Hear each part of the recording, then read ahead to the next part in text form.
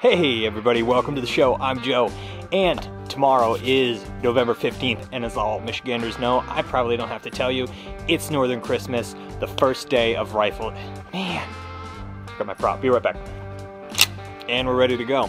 So we all know what deer season means to all of us up here. It means getting together with family, it means going out, testing ourselves against nature, but really it means making good memories, hanging out in a deer blind, being freezing cold, and coming into a big old breakfast full of, you know, all the people we really enjoy being around and really having some good stories. I'm excited this year. The DNR has said because we've had so much rain this spring, summer, and fall that they're seeing a lot of does with multiple fawns. They're seeing like bucks out there with just gigantic antlers. So anyway, I'm super stoked. Only a couple hours to go till opening day.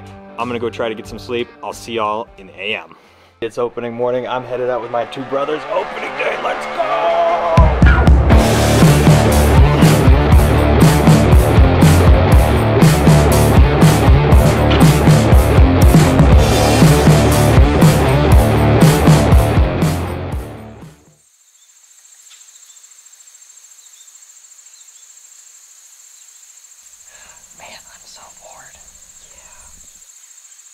So me and the boys got completely skunked this morning. Happens is hunting, but Keith, my other brother who was out, just came in with a massive buck. Keith, how's it going?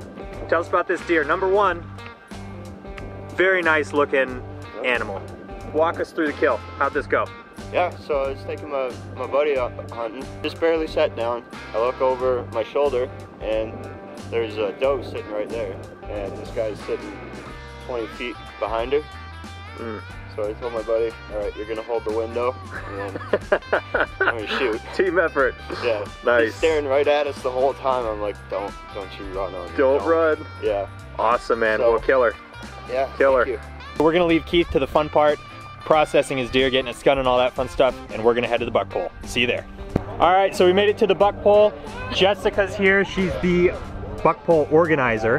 Yeah. Yeah. Could you tell us, so you have a ton of deer. You're not quite broken the record, but you're really close. Correct. So in 2019 we had 73. We've got 16 minutes left for this year's. We are at 71 with words of 2 or 3 coming in, so we may All break the right, record. so we might break not. the record. I've never seen deer quite this large. I think it has a lot to do, so Osceola and Misaki put a point restriction on. You have to have 3 on one side for it to be a legal buck. So, Gotcha. Since that point restriction has went on, every year we have seen larger and bigger bucks. Thanks, Jessica. Yeah. All right, guys, so there are awesome bucks here. We came, we saw it. They're bringing them down now, but there's a ton of prizes here. If you're in the Marion, Cadillac area, bring your buck on down. This is really fun. Everybody's hanging out. It's a really good time.